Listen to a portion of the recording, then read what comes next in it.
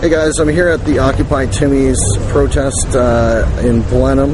They're having quite a good turnout. There's a bunch of people that brought out face paints and things to paint rainbows on everybody, and there's all a big media response. We've got a few police officers here who are overseeing the event, doing a good job, taking care of everything, making sure everybody's safe. So it looks like it turned out to be a real positive event, guys.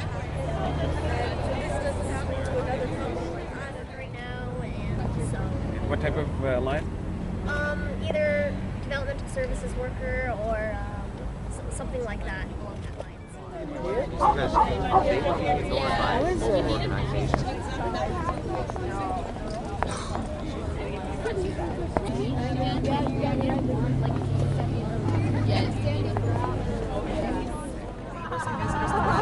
A simple kiss in a community. And since then, the marriage of hatred and homophobia, I mean, not even homophobia because we're a straight couple, but the marriage of hatred and anger for even suggesting holding a demo for the queer population that we felt is really indicative of what kind of pressure the gay community must be under, whether they want to say it outright or not. Because they've been quoted as saying in the paper that they've done a lot of work to build bridges in this community, and they're afraid this kind of action will destroy those bridges. So who could possibly think it's destroying bridges a positive community event that says, you know, everyone's welcome here, regardless of the he said, she said, or what might or might not have happened. People perceived they were discriminated against, and we're here to say, well, if that's the way you felt, and the truth will come out in the Human Rights Tribunal if they take it that far.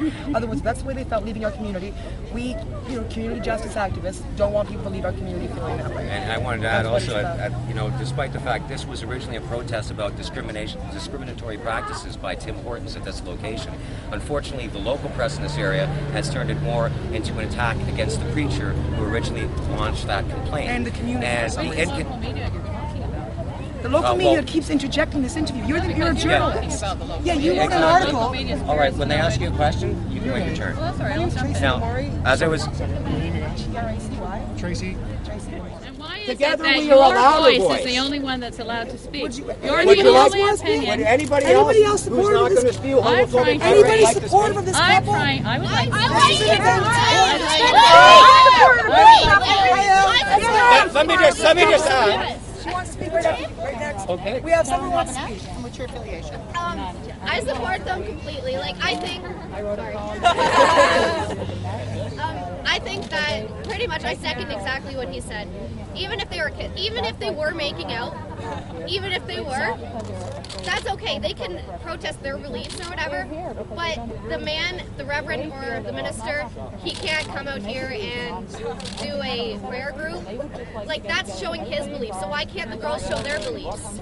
No matter if they were kissing, no matter even if they hugged, anything, they should be able to show their beliefs. It's a free world. Yeah.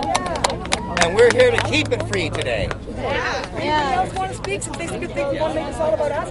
This is about these two women and what happened to them. Make no mistake. Now, I'd like to speak. My name's Terry Fletcher, and I'm a member of the CAW Local 584 and part of the LGBT Pride Committee. And I'm here to support these women because no one has the right to come and discriminate against them, no matter what. Absolutely. If they're holding hands and having a kiss, straight people do it all the time, and there's no reverend or manager that would come out and ask them to leave. So it's legal to marry in Canada, and that's only one issue. So you have no right, no lawful right to discriminate against this couple, and that's why I'm here, because I support them and all LGBT people, and I think that I support equality as a whole, and as we all should. Yeah. We want to be treated the same way as everyone else is, so does everybody, not just gay people. But nobody's here for the CK Pride because they do not support this. So I thought I'd bring it up. Yeah, the CK Pride officially do not support this as an organization. Again, the climate of homophobia and fear that exists in this community makes it difficult for them to come out and speak out in events like this and They not then actually be unfairly speak out a targeted. fair bit. They speak out a fair bit in our own town of Chatham. And most gays and throughout lesbians in the Chatham. community find them to be ineffective in addressing issues of homophobia like this one.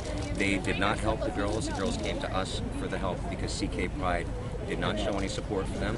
And again, because of the rampant homophobia that many people experience in this community, groups like CK Pride are under undue pressure not to participate in these events. The simple fact that They we are organize not these under events. pressure to not participate in these events. They choose not to. Yes, There's they the choose not difference. to because of editorial Because- comments like yours. No, this is actually their statement. I understand that. If you look at That is Chatham Kent this not. week and the editorial, She was talking to him straight away. this week, Chatham Kent this week, she'd written a It's scathing Chatham this indictment. week. Chatham this week had written a scathing indictment of both myself and Tracy for organizing this protest. And as I've made many public statements to that effect, it's a good thing that we did organize this protest, because if we hadn't, most likely CK Pride would have been the I'm focus here of to that write a article. column. I'm not Thank you. Well, why are you telling them what? Why wouldn't I tell them? Because Well, are you an activist or No, I'm a media representative. I'm here writing a The column. article dissing the people who, like, she wrote this Where article are all the talking about how people that you're terrible. talking So- Well, here's a whole bunch of Blenheim people right here. These are people from Blenheim. Relax, Okay, relax, calm relax. down. And I know a lot of others have been scared away By whom?